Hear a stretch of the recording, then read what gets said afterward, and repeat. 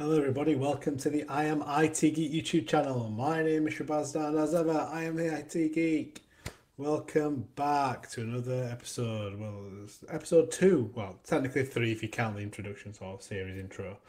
But we are in. I've started a new series recently, which is around Microsoft VDI. Because since I did my original, as I said, right in the series intro, since I did my original sort of Zero to Hero series for AVD, all the time, but it started off as WVD. I've not really done any VDI content specifically around Microsoft Cloud, and so much has happened. We've got so many new solutions with VDI now for different use cases and different sort of industries.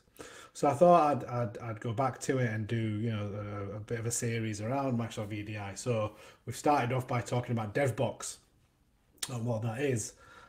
So in the last episode, kind of introduced the topic and what it is. We did a little demo of creating a dev center, which is sort of where it's all managed by.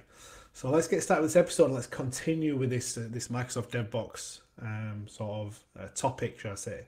So this is my Microsoft VDI series.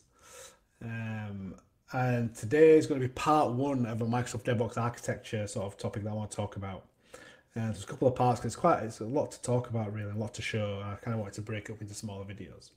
So we're going to talk about how it works, and then we're going to look at the actual architecture diagram, and I'll just talk a little bit about that. And then in part 2 of the architecture video, which will be the next episode, I'm actually going to go into more detail around the different concepts of the architecture. So this is a bit of a diagram around Microsoft DevBox. But Microsoft DevBox it builds on the same foundations as what's called the Azure deployment environment. So the deployment environments provides developers with sort of pre-configured cloud-based environments for developing applications.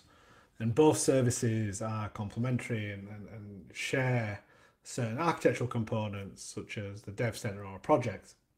So how does the DevBox work? So before developers can create dev boxes in a developer portal, we need to set up that dev center, which we did in the last episode in the demo, and we need to set up projects with Microsoft DevBox. So we're not going to be quite the place to set up projects yet. A couple more things we need to do in preparation, but we'll be doing that in an upcoming demo. And you also need sort of shared resources for these projects, such as your DevBox definitions and network connections. And we're going to be doing network connections in today's demo. There's no limit on the number of dev centers that you can create, but most organizations only really need one.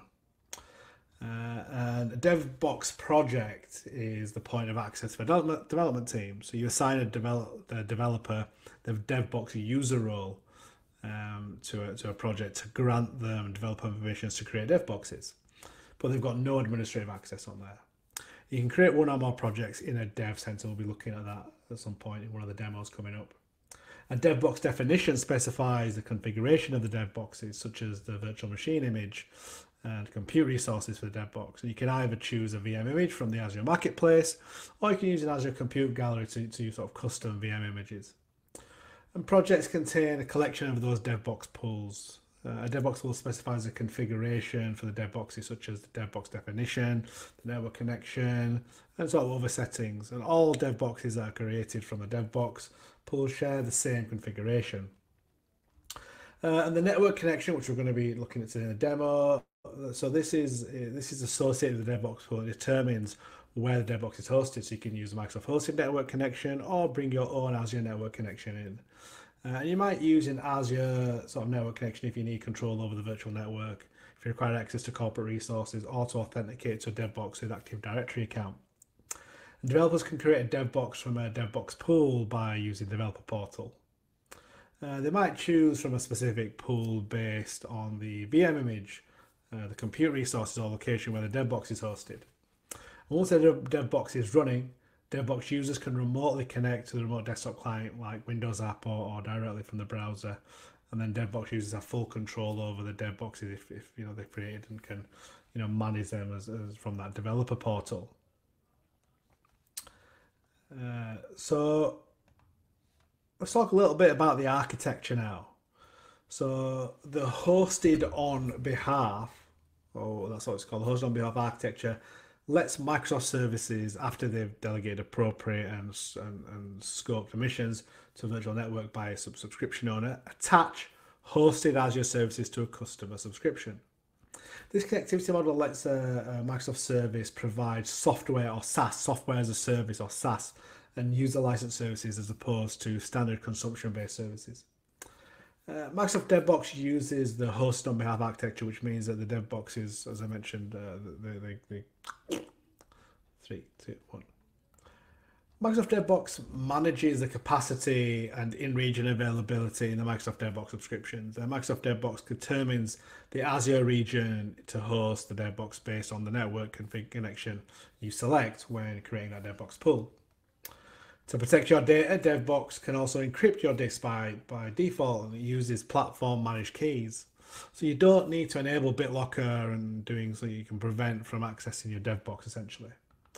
And from a network connection perspective, you can choose between a Microsoft hosted network connectivity and an Azure network connection that you can create in your own subscription. Okay, so we're going to go to demo. We're going to create that network connection now and show how we can integrate that sort of your Azure networks that you've created yourself and manage yourself. So join me in the demo. Hello, welcome back to the demo portal. So we want to do some network connections first. So again, you can go top here and type in network connections. I've got it there. So this is going to allow us to integrate. So as we've seen, we've got two options with networking. You can either use the Microsoft network, or you can use the Azure network. And the Azure network is your own managed network. So I'm going to show you how to create a network connection and how to link that to your dev center. So let's go create network connection. And again, as before, so do we want Azure Active Directory join, or do we want something which is Entra join specifically, or do we want a hybrid? So we can do either Entra. So we'll create two, so we can mix and match depending on what we want. So let's select the relevant resource group. Give it a name. So ITG for I am IT Geek dash network connection dash Entra. Let's call it, right? And then we can integrate it with whichever one we want, really. So let's go with our DevBox. And we've got a subnet in there. Simple as review, create a tag if you want, review it, and click create. So that create, and then we'll create another one we're going to do hybrid network first. I'll show you how we can do that. Okay, so that took a few minutes to do. Let's go back to network connections. See, we've got that one already. So let's go to create again. We want a hybrid this time, and you notice there's a bit of a difference there. So which resource group? I want to create it in the DevBox one again. I'm going to call this one ITG-NC-HY for hybrid. Again, let's select the virtual network, but we need to put in the domain. So it's iamitgeek.com. Now, just preempt this. You need to make sure that the network, so the network I've chosen here has sight of my domain controllers. So this is a separate virtual network I've got. My domain controllers are on another virtual network in Azure, and I've got peering between them. Okay, so just make sure wherever your domain controllers are, you might just put, if we were just doing a demo and just practicing, you might just put them all on the same virtual network. But my domain controller is on a separate virtual network, so I do have peering between the DevBox VNet 01 and my domain controller virtual network, which I think is VNet 01 potentially. Anyway, put in the domain name. So again, just say put the domain name in the fully qualified domain name. Mine's iamitgeek.com.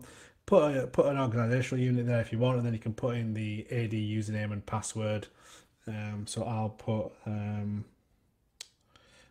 so this is that a domain control? Yeah, I can jump onto my domain control, I think.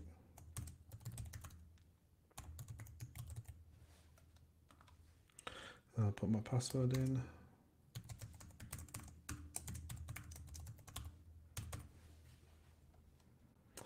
So this has to be okay, and that's my, yep, perfect. Then any tags, I'm not putting any for this, and then validations path, let's create that. So once that's created, we'll go into the network connections bit in Dev Center, and we'll add these two network connections to our Dev Center. Yep, another quite short, a couple of seconds. Right, let's go back into Dev Center now. And we want to go down to networking here. Got nothing in here, so let's add a network connection. So let's add the Entra one first. Just going to run some checks first. And I'll run multiple checks, and we'll look at the checks once. It'll tell us what those checks are. Going to make sure it's connected to Entra, make sure it's got all the other prerequisites Same when we're doing the hybrid one, it checks as long, to make sure I can see the domain controllers and so on. So let it run those checks, and then we should be able to add it. So it can take a while to run the status checks. So let's get that added at least, and then in the background that'll run those checks. Going to run those checks. And while that's adding, let's actually add our second one as well. So I want to add the hybrid one as well. Again, it's going to take a while. It's going to want to check, and then click on add there. And those are essentially integrated. Now again, like I said, it's going to run those checks for a while. So what we'll do is in the next demo, we'll come and check if we'll come and look at the status and make sure they're all green. And we'll look at the different things that are checked as well. So that was just a quick demo to show. So we've done the dev center, we've done the network connections now. In the next video, then we'll do another demo. We'll create some compute galleries. So yeah, hopefully you're enjoying this series. I'm really enjoying recording it. It's, going back to my original passion of VDI. So drop me a comment with your thoughts on the content I'm sharing around DevBox, and I'm interested to see if people have if people have actually used it. If you're a developer and you've used DevBox, what are your thoughts on it? Please do drop me a comment around that. Love to start some, engage some conversation around that. Please keep an eye out for my giveaway. It's going to be a 20k giveaway. I'm very close to it, so I thought, why not do a giveaway? So I'll be, if not, again, at the time of recording this, I've not released the details. I might have done by the time this video comes out. So yeah, thank you for watching this video. We're going to continue on the DevBox topic in the next episode, so please join me. So until next time, thank you and goodbye.